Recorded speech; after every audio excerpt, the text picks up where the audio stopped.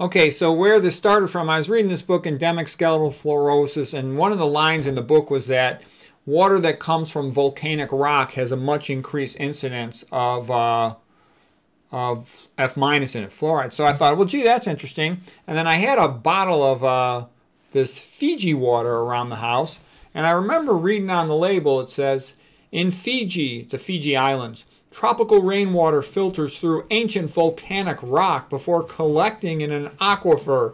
And I'm like, uh-oh. And so why do I think this is funny? Because Fiji water has a reputation as being one of the best types of water. And the reason it has a reputation as being one of the best types of water is it contains silica in a high amount. Silica is a chelator that binds to aluminum and takes aluminum out of the body. So people say that, oh, Fiji water and other waters that contain silica are probably the best ones to drink because they will pull the aluminum out of your body and therefore protect you from that terrible neurotoxin.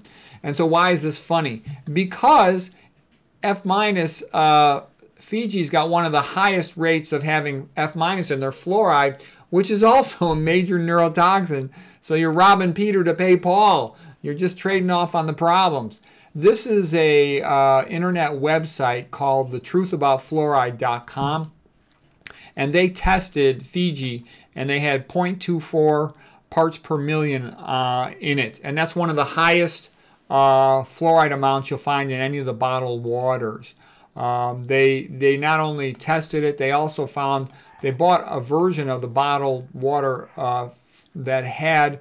It was written on the Fiji bottle itself that they had that it had about the same amount, 20 parts per million, or 0.2 parts per million. So this is not 24, it's 0.24. Excuse me, let me read that correctly. It's not 24, it's 0.24 parts per million. And what was labeled on their bottle was 0.2 parts per million.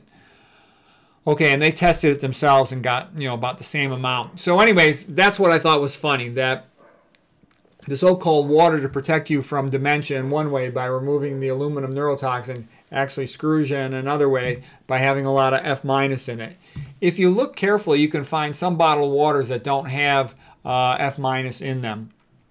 I can't guarantee they won't have aluminum in them, but they're not supposed to. And those will be the ones that are filtered by reverse osmosis. You can also get them by distillation, but I worry about distillation being hypoosmolar because there's something called TDS, total dissolved solids. And our blood osmolality is about 285 to 300, and it's not exactly the same as TDS. TDS is number of particles per cubic centimeter, but it's ballpark. You can use them as equivalent for our purposes. Tap water is about 500 TDS particles per square centimeter.